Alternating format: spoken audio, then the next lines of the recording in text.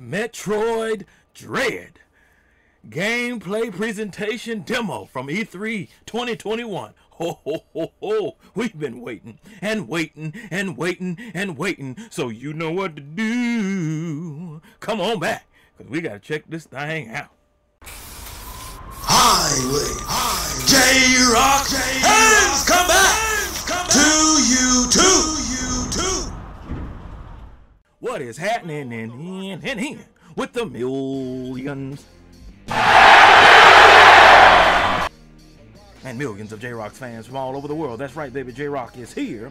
Oh, we gotta check out this Metroid Dread gameplay overview from E3 2021, man. This thing just dropped earlier today, and when I saw that Metroid, they called it Metroid 5, but it's Metroid Dread, that this thing just dropped, oh my god. You want to talk about someone who is a huge Metroid fan? You're talking to him right here, the YouTube people's champ, J-Rocc. And I remember back on the Nintendo 64, I think it was Metroid Prime, if I'm not mistaken, where they took you out of the, side-scrolling 2D world, and they put you right smack dab into the 3D world, but it was first person, so you got to see the helmet, the different type of gun. Ooh, I was loving that back on the Nintendo GameCube. But now we are here with Metroid Dread.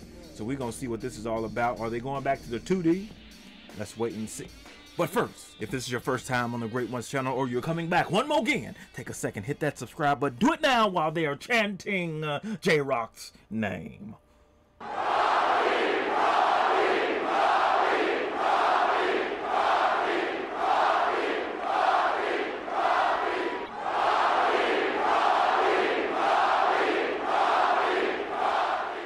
Now that you've hit the subscribe button, take a second, hit that like button, comment down below where you found the Great Ones channel, and share. Also, any reaction requests or anything you want me to check out, make sure you drop it down below in the comments section and put a link to it. And if I give your choose your request, I'll give you a quick shout out. But let's check this gameplay out. No rhyme intended on that line. Hello everyone, welcome to Nintendo Treehouse Live. I am super excited about this next segment. Oh, me too. Delve into an early work in progress version of Metroid Dread. Show some of Samus's new moves in action, and also I think get to a little bit of the way the game develops this suspense and tension that gives the game its title. So I'm joined by Audrey and Teresa from Nintendo Treehouse, and Teresa's going to take us into the depths of the planet ZDR.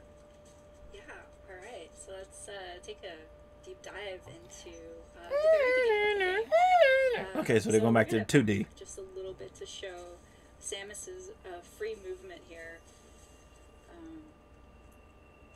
So like I just spent a few missiles, so I'm going to use this interactive here to replenish. But one of the things I want to show here is free aim, which for those that have played Metroid Samus Returns, this has made a comeback. You can see a lot of the area around as you use it. Also has this little tracking system that when it's targeting an enemy, it'll make that sound. I want to take a moment to say that, as Nate and Sakamoto-san already mentioned, this is the first new 2D Metroid game in 19 years. That's almost 2 decades. I don't know if you did the math, but that's a lot of years. We've been waiting for this for a long time. Sure have. We're really excited to be finally showing Been it. 11 years.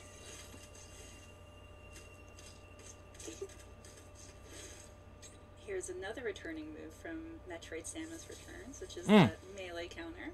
Okay. I never played One of my favorite Samus Returns. features. And then a new one is, or the development of the melee counter.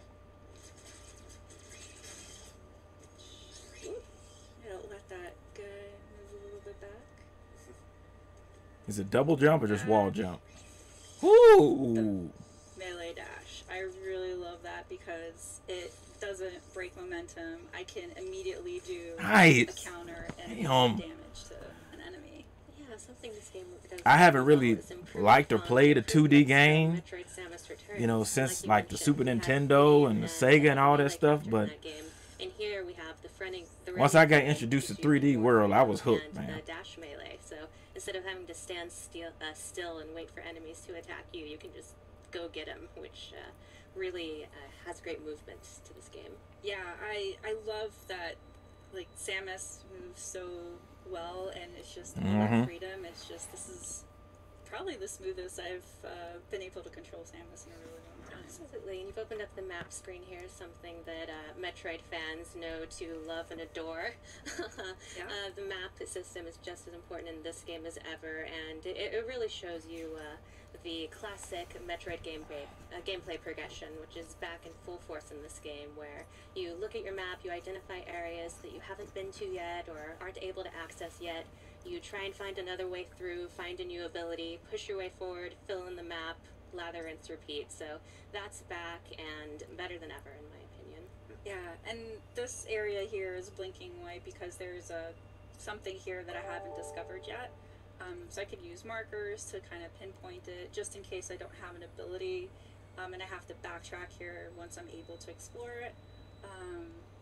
Yeah, don't sleep on those markers. Those can be really important in this labyrinthine world. Sure. But this is curious. It is really a part of the charm of Metroid, though, having this renewed sense of purpose in your backtracking paired with pushing forward. Yeah, another thing I want to pinpoint is the amount of work the dev team put in Samus's animations. Like, just her animation of gripping the walls when she can't move, or like holding onto the ledge. It's just so Yeah, you'll notice little touches everywhere, so keep an eye. I don't even own Nintendo Switch, but I get one to play this. I would get a Nintendo Switch to play this. Little moments like this, when you're in helmet view for a moment, really add to the isolation and the tone of this game. Yeah, this game is a sequel to Metroid Fusion, but you can see that her suit looks a little bit different than that, so that'll be a story element that people will find out what happened when they play. We've been waiting and waiting and waiting for a new Metroid game, and it's finally here. So these are the Emi that Sakamoto-san was talking about, and none of Samus's weapons seem to do anything against them.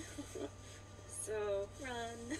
yeah, oh, that slide move is so Oh, it's like the She freaking looks so cool. Metroid Terminators, Yeah, ain't it? it is. Nope. Okay. Oh no, just no. Yeah. Oh gosh. Missiles don't work either. Oh my gosh. So, So scary. about this being called Dread, Freaking Terminator. that would be why. They're very relentless. Oh my. Okay. Oh, Wow. okay. Did a little reach for me there. Yeah. That was new. Oh, Yeah. that one's clearly not well, but it's still quite frightening. Yeah. I would get a Nintendo glad Switch to that play this. I'm not the even gonna damage front, man. can't completely reach to me, but we're gonna have to find a different way to tackle that enemy. You know, this thing is a central unit which controls various areas of the planet. It's sort of a biomechanical computer, kind of a homage to maybe similar units in previous Metroid games. And from this unit, Samus can power up, get a temporary power up for her arm cannon to turn it into the Omega Cannon. The Omega Cannon. Yeah, so Oh, typical Cannon. Metroid fashion, you've always seen the camera like panned around here, and now with the Omega Cannon ability, there's this dynamic camera that you get to see over Samus's shoulder, which is so cool. Yeah, little additions like that really flesh out the classic 2D gameplay without it feeling like it strays too far from what we loved about it. Just makes it seem really powerful. Right. Let's see if this works against our Emmy friend here. Takes a little while to charge up, so It does.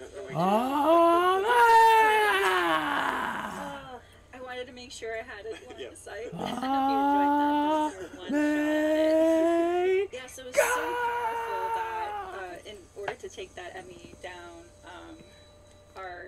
we lose the ability of the Omega Cannon, and it goes back to a regular arm cannon. Oh, It can be easy now. It was. For a moment. really? You can't use it but once.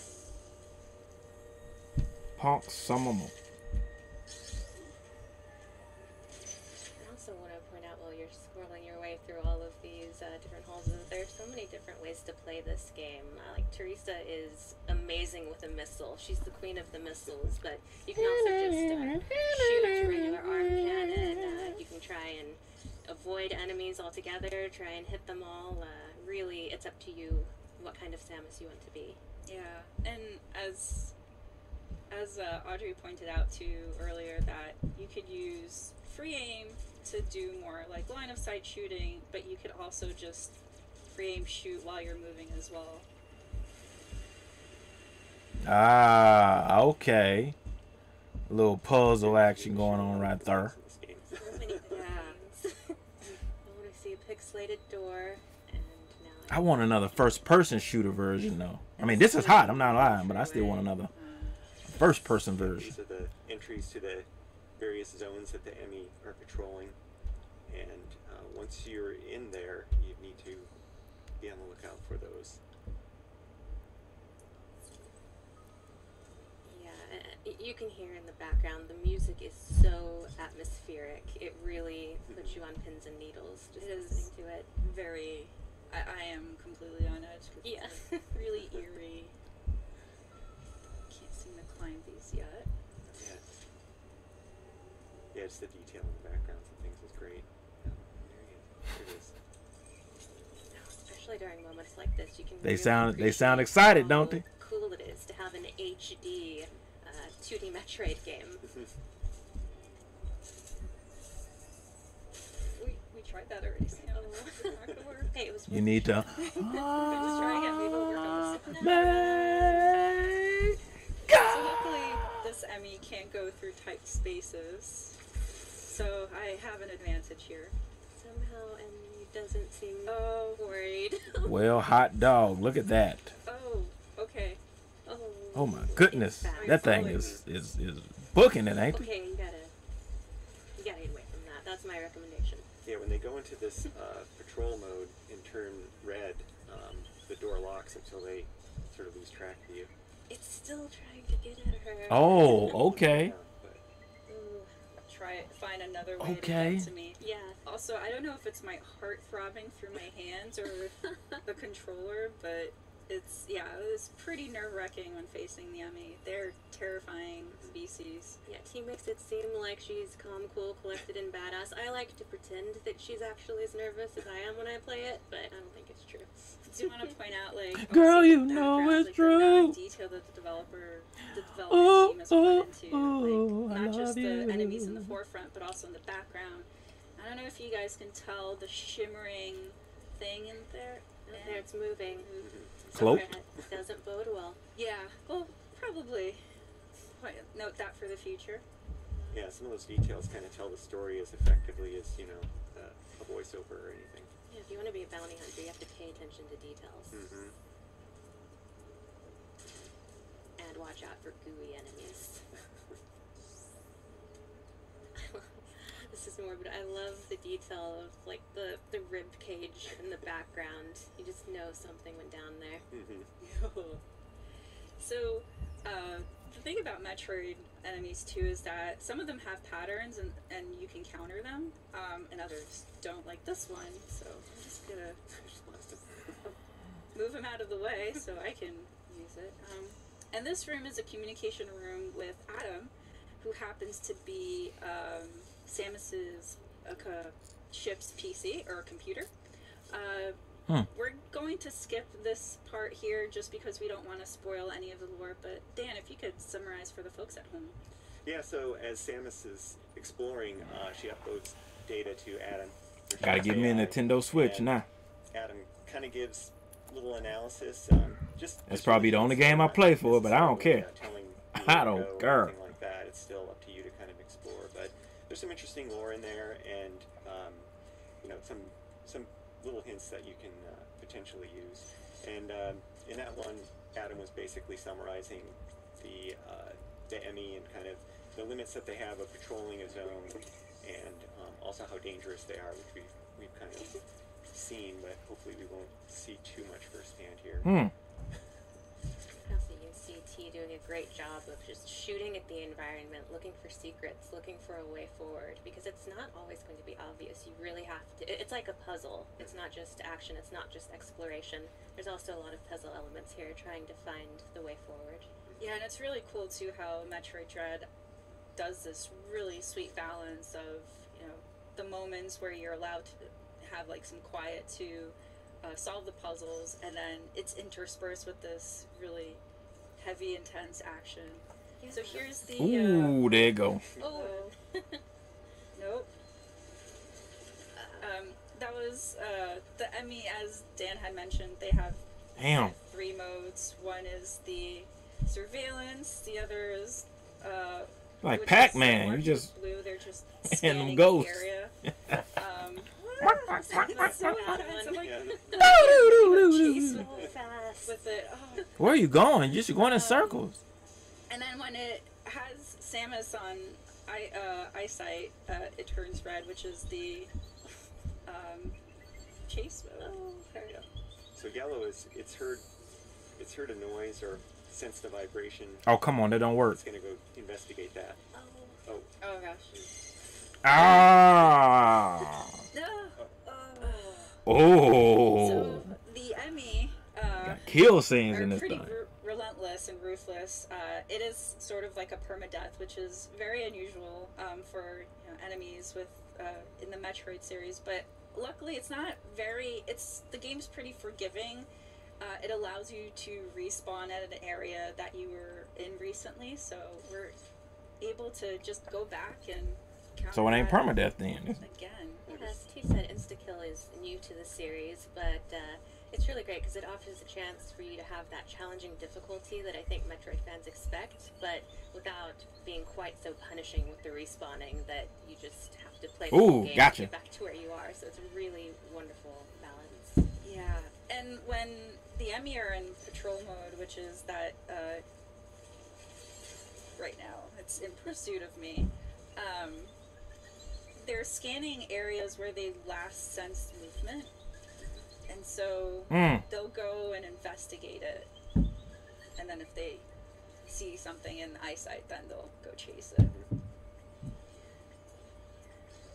Take me to the water to be The baptized. audio change too. Yeah. I absolutely love that detail.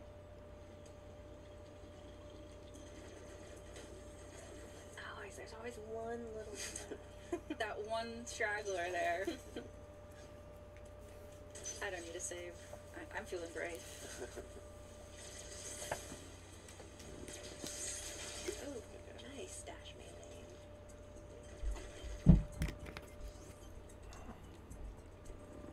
See, that really shows how you don't have to stop to fight these enemies. If you really master that dash melee, you can just kind of run and gun.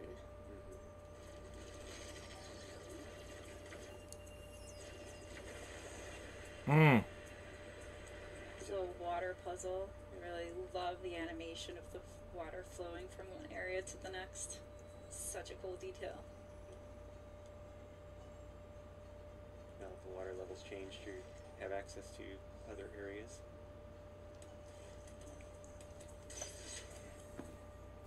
Here is a map room. So Man, this game looks good in the interacting mud, with this man. room will I don't even really like grant me 2D games, but more this game, visibility to the area that I'm currently in. So we sort of lightly touched on the narrative of this game, which occurs in the events post Metroid Fusion, and so that's why Samus's look looks different. But also to point out, back to Audrey's point about, the game is about exploration and action, and so this area map upgrade allowed me to see more about the map, but you can see that there's still a lot of obscurity here, and so you need to explore in order to uncover more of the area and also any secrets involved. So It's also worth noting that this series and this game is full of really juicy lore. So whether you're a new or returning Metroid fan, if you've never played a Metroid game before, it really gets you up to speed with anything you need to know to enjoy the story. And if you are a longtime Metroid fan, you have a lot to look forward to. As Sakamoto-san said, this concludes the story arc between Samus and the Metroids. So we've been waiting a long time for this, and it delivers.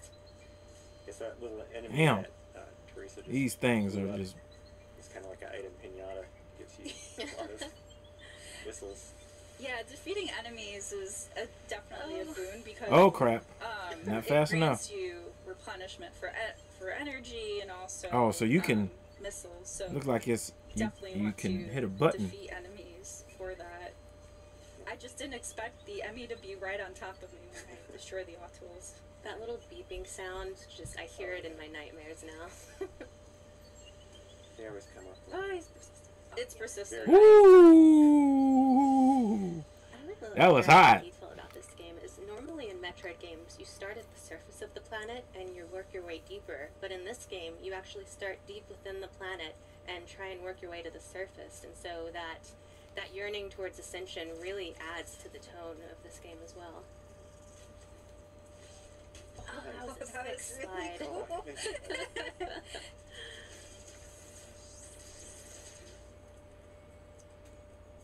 I also love that you don't have to necessarily wait for an enemy to attack in order to counter in this game. If you keep an eye out, you can actually sometimes counter before they start their attack. Here's a throwback, so I'll have to use a missile in order to destroy Yeah, I remember that. cover, and then I'm able to access that door. Just one missile though. That's good. Yeah, I remember Super Metroid. You had to use like 3-4 missiles, open up doors. There you go. I got it. Yeah.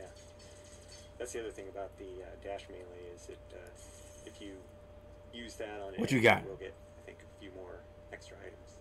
Charge beam. Oh, Here's my first upgrade. oh. Charge beam. So it's very Damn it! I iconic got to get to a the damn Metroid Nintendo series. Switch now. Samus, starts off Oh, on it. without any abilities and slowly becomes more powerful and able to tackle stronger foes, but also be able to uncover or explore new areas that you weren't able to before. Yeah, and suit upgrades are another classic part of Metroid gameplay that is Oh, alive and go on well it, in this man. game.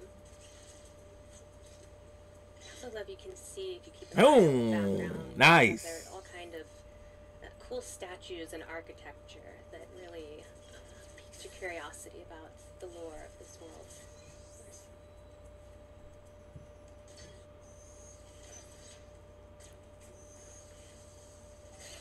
I love that too. Using the charge beam to make a charge beam spin attack and defeat some of those enemies is really handy.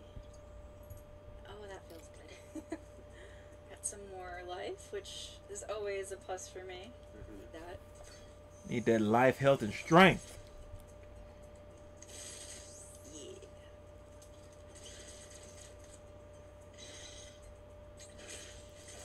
Nice. Yeah, got all those items. Yeah, he's doing a great job of showing that once you really get to know these abilities and become adept at them, you start to feel like Samus. At first you're like, maybe not quite there, but once you get the hang of it, you really start to feel like a badass bounty hunter. Yeah, it's just so smooth. It's like she's parkouring through this.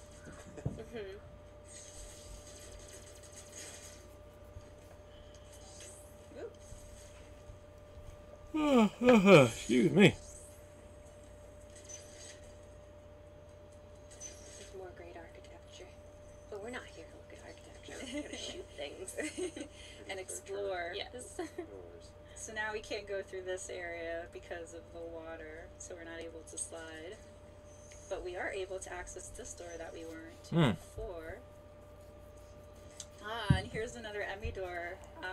But in order to not spoil any more surprises here, we're going to leave this as a cliffhanger and end our segment here. All right. Well, that's all we've got on Metroid Dread for now. Thanks, Teresa and Audrey. Next up, we've got some Mario Party Superstars to show you. So stay tuned. Oh, J-Rocc says this. Gotta get a Nintendo Switch. Yeah, gotta get it. They ain't tell us the release date. I'll find out. I'll probably next year or whenever. But whenever it drops, yeah, I gotta get a Nintendo Switch now. Damn. Yeah. Hopefully they'll be a lot cheaper by the time this come out, because our, this is probably gonna be a bundle. But yeah, this is just one of those games, man. I don't have an Xbox Series X yet. I'm still rocking the Xbox One X.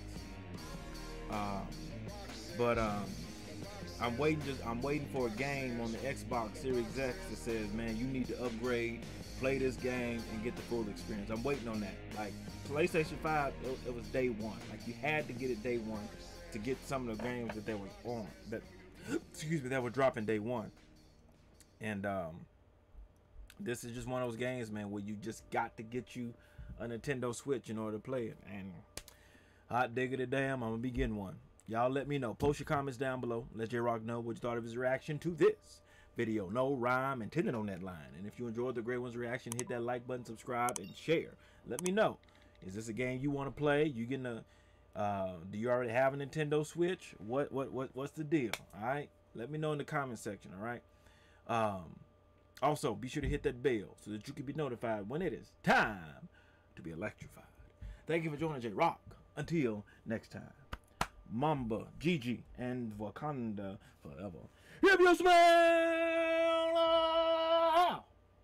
what J-Rocc is cooking.